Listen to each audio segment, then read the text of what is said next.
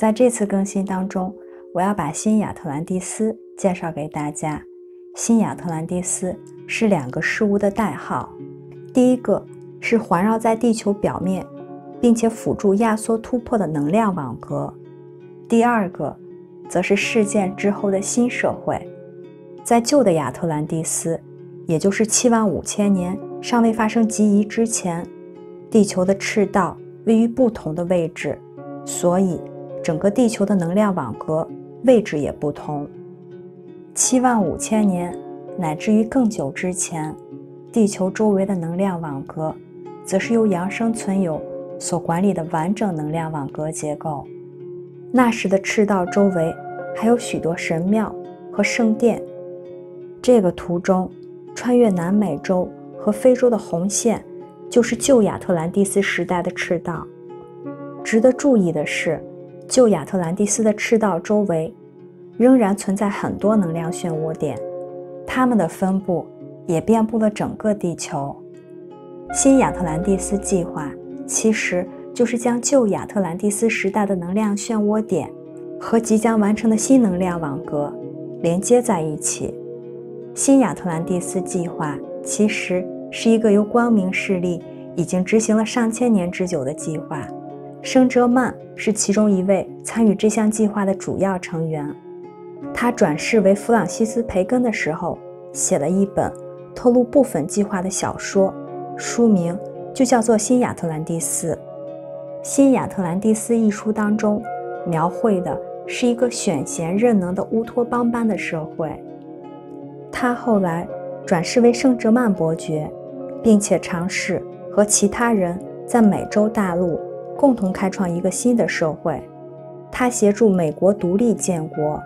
并且扮演着美国宪法幕后的主要灵性导师。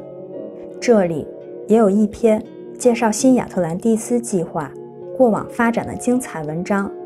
任何对新亚特兰蒂斯计划有兴趣的人都一定要阅读一下这篇文章，因为文章当中呢有很多正确的密法学知识。另外，圣哲曼伯爵于1775年在巴黎创办了一所不公开的神秘学校，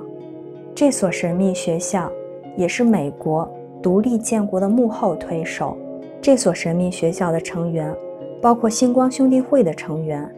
这些成员们后来加入3个巴黎的主要正面共济会，他们在共济会当中发挥着正面的影响力，进而影响着整个世界的局势。第一组星光兄弟会的成员加入了巴黎共济会的9姊妹分会，他们通过分会成员本杰明·富兰克林影响了美国的建国历程。第二组星光兄弟会的成员加入了巴黎共济会的菲勒里希斯分会，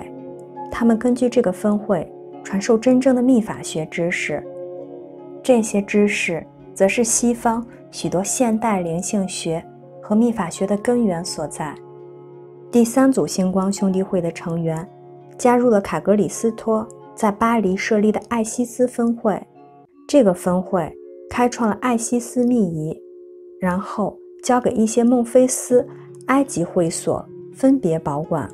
卡格里斯托是地表世界上极少数可以理解一部分艾西斯密仪的人类。艾西斯密仪目前仍然处于严格保密的状态，在事件之前不能透露任何相关的事项。现在全世界的光工、光战士正在协助完成新亚特兰蒂斯计划。新亚特兰蒂斯的地球能量网格就是显化压缩突破、世界和新社会的能量工具，遍布全世界的如意宝珠网格则是实现这个目标的主要工具之一。每当一颗如意宝珠埋入土壤之中，一位巨大的天使存有就会锚定在埋放宝珠的地点，然后形成一个直径长达数公里的能量漩涡点。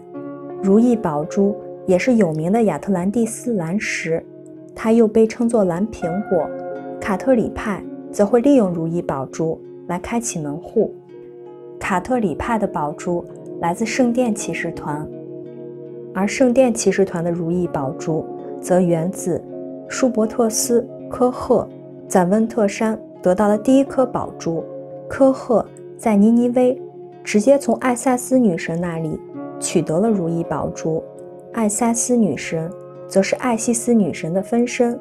尼尼微则是地球上其中一个最重要的女神能量漩涡点。达伊莎想摧毁尼尼微也并非巧合。光明势力和黑暗势力之间的战争，归根结底是地球能量网格的争夺战。不过，光明势力终将获胜，而新亚特兰蒂斯也会散发出前所未有的光彩。